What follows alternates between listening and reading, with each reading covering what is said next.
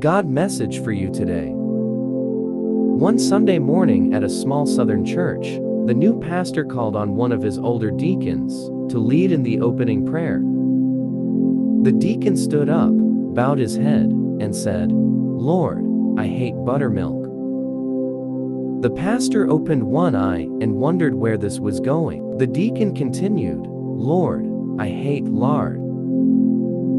Now, the pastor was totally perplexed. The deacon continued, "Lord, I ain't too crazy about plain flour, but after you mix 'em all together and bake 'em in a hot oven, I just love biscuits."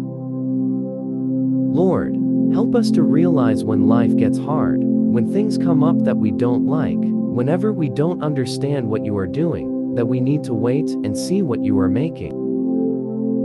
After you get through mixing and baking, it'll probably be something even better than biscuits. Amen. God bless you. This message contains something that could change your life.